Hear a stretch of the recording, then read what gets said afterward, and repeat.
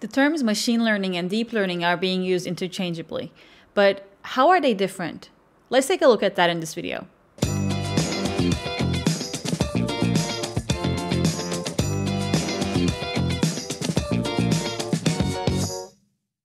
If you have taken my Data Science Kickstarter course, you are familiar with the term machine learning and where it belongs in the world of artificial intelligence.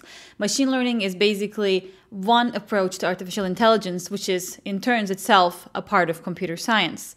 And if you've not taken my course, you can go in the description. I will leave a link for you there. So where does that leave deep learning though? Then what is deep learning? Well, deep learning is actually just one approach or one way of solving machine learning problems. So it's a specific type of machine learning solution.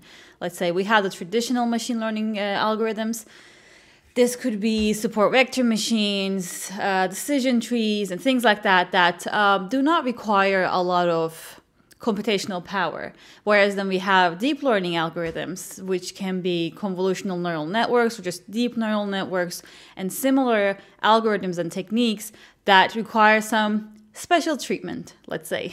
So I would like to tell you more about how are they made different. So the first thing is how they're different in terms of how they're structured. So machine learning algorithms, as I said, is most of the time is one algorithm, and you can kind of write down how the algorithm works, how it learns, and it's just this one big compound structure that works and learns. Whereas deep learning algorithms are kind of stacking things on top of each other. So we have one thing called a neuron, which is something that gets an input, calculates something, and puts an output out. Then we put all of these neurons together and we make a layer. And we stack all of those layers on top of each other or one after each other, and we make a deep neural network. So that's basically how it works. That's basically the main structure difference between machine learning algorithms and deep neural networks or deep learning algorithms. But what is the difference in terms of how they learn, if you ask? Then it's a little bit more interesting. So a normal machine learning algorithm, how it learns is you get some sort of data, and then you have to extract features from this data.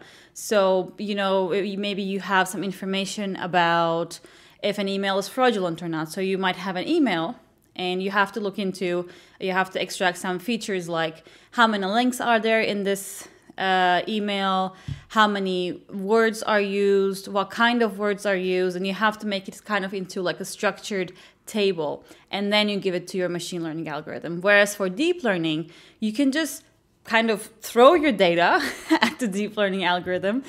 Of course, you still need to prepare it and everything, but really with minimal effort, you can just throw your data into the algorithm, and then it will be able to learn things. But of course, there's still some differences. So it's not like, oh, both are the same. One of them requires feature engineering, the other one is not, right? If that was the case, then everyone would be using deep learning algorithms. But there's also another difference, which is that because deep learning algorithms can learn immediately from the data, they require more examples. So let's say if you could train a decision tree with 500 to 1,000 examples, you would need a bunch of thousand, like maybe 10,000, 20,000 examples, because what the deep learning algorithm does is it looks at the data as a whole. This could be an email, this could be structured data too, or this could be an image, and tries to understand what should I look at? What are the features that I should be looking for in itself, without kind of asking any input from the user or asking any input from the human. It decides this, and to be able to do that, it requires a lot of examples. So when you think about it, when we're children, we also need this, right? So we look at something and we're like, what is this? And then your dad or mom is like, oh, that's a cat. Next time you see another animal, you're like, is this a cat? And they're like, yeah. And from then on, you can distinguish between cats and dogs. But for machines, they need a little bit more examples for that. Basically, it's more or less the same process that's happening, but at the end, the machine will need a little bit more examples, well, a lot more examples to be able to recognize these patterns. This is, of course, an amazing thing to have. It really sounds like a dream, but as I said, it comes with a price. Then you have to have more computational power, or you have to have a lot more, and sorry, not or, you have to have a lot more computational power, and you have to have a lot more examples. And that's actually one of the reasons why deep learning was not part of real life until like 10, 12-ish years ago. And, you know, in the last 10 years, we've seen it like everywhere. We're not even aware of where it's been used. It's just everywhere. Recommender systems, machine translation, everywhere, basically. But the problem was that first, we didn't have enough data. And the second problem was that we did not have enough computational power to make it feasible to train these models. But now we do. And that's why we are able to work with them, and we can actually implement them as part of our life. We can use them in our everyday apps and phones and everything. So just to quickly wrap up, what we learned is the difference between machine learning and deep learning is first, with machine learning algorithms, you have to extract the features yourself manually from the data, whereas for deep learning algorithms, you don't have to do that. But in the flip side, for deep learning algorithms, you need a lot of computational power and you need a lot of data.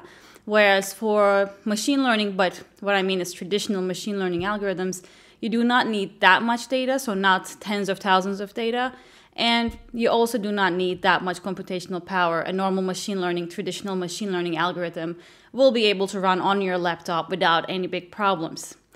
One other thing that I've seen online that people mention as a difference between machine learning and deep learning is that you get a lot of options to try in terms of algorithms, a lot of options to try when it comes to traditional machine learning algorithms, whereas for deep learning, you don't get that.